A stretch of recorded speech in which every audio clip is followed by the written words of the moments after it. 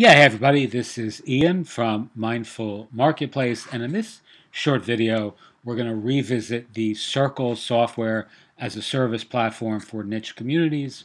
And I'm going to show you a simple, I don't even want to call this a hack because it's really not, but a lot of people aren't aware that this is actually built in to the Circle platform. So I'm going to show you in one of our newer communities how to actually add some custom HTML, which is ideal for embedding LMS-oriented content, such as maybe content from your Podia platform, your Thinkific or Teachable school, your Gumroad store, any external content that you want to embed into your circle, either to sell the content or to actually include lessons, let's say, or really HTML or embedded content of any kind that you want to use to facilitate learning or interactivity that really can turn your circle community into its own course-based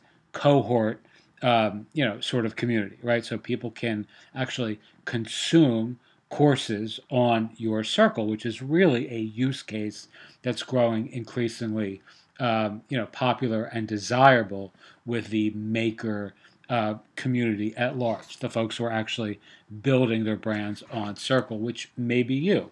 All right, so let's go to New Post, and all you want to do is go to Advanced Settings, which you can see below.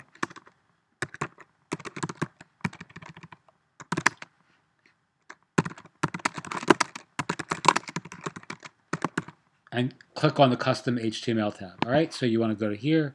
Here's a custom HTML box that people don't realize is there, right? And essentially what this allows you to do is embed any sort of content that you want to incorporate into your circle. So let's go to Transistor, which is the podcast host that we use for our private podcast, along with lots of other recorded content. I'm going to style this with a dark player. I'm going to copy this to the clipboard, and I'm going to go back to the circle, and I'm just going to paste this in to the custom HTML player. To the custom HTML box. I'm going to add a little bit of styling to it. So let's add a p tag, and I'll say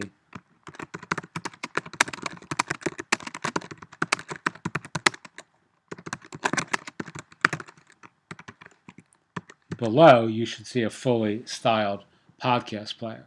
All right, so again, make note that we're not embedding this into the content itself, the content post body. We're just going to say this is the post body content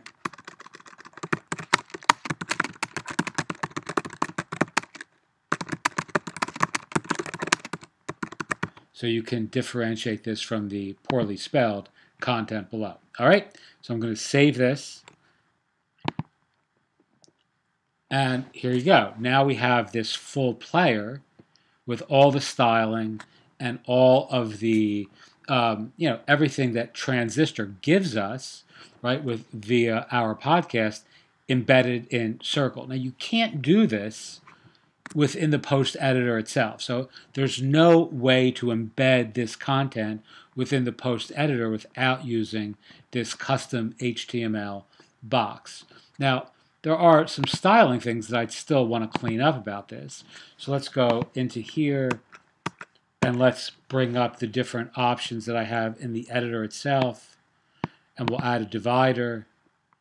And now I'll save the changes, and you'll see a little bit more styling, right? So let's go back into this again. It still doesn't look visually great.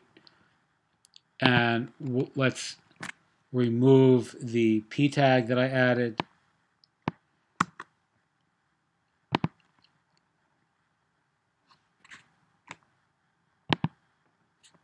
All right, and now it's starting to look a little bit better, right? So now you have this podcast that I just recorded on May 1st, I think.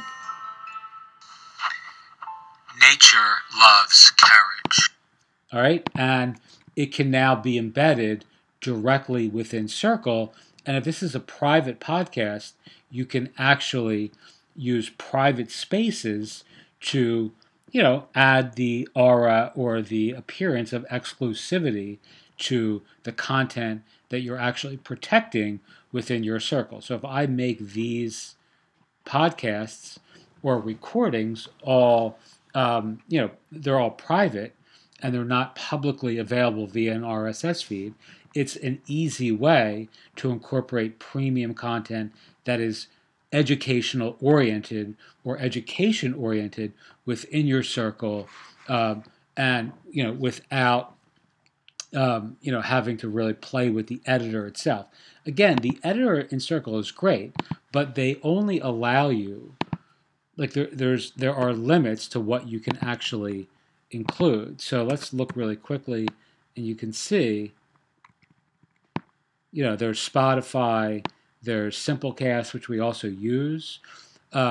There's SoundCloud, but I don't want to put a SoundCloud audio in a private space and then sell access to that, because SoundCloud is public audio, right? Spotify, as of the very tail end of April 2021, is starting to allow you to sell members-only content, but generally, Spotify content is publicly available. All of Simplecast allows you to privatize your audio, which means that you can sell private, or you can protect your audio from a public RSS feed, meaning you can charge for access to it on a private community like Circle. But most people aren't using Simplecast. So most people are using the vast, sort of hodgepodge of available podcast platforms and players. And this is where this advanced setting thing comes in really handy, because this will accept any podcast platform that gives you an iframe, right? It will allow you to embed Gumroad content, Podia content, buy me a coffee content. I don't know if Teachable offers a iframe. I'm sure they probably do. I don't use them, but all of those platforms as well allow you to incorporate some of your lessons right within your circle, which is really a transformatively, if that's a word, a transformative thing for your content, your community, your clients, your students, your subscribers, etc. And again, all the magic happens using this custom HTML feature. All right, I think I've droned on long enough. If you have any questions, as always, feel free to ask. Thank you so much for watching, and I'll talk to everyone soon.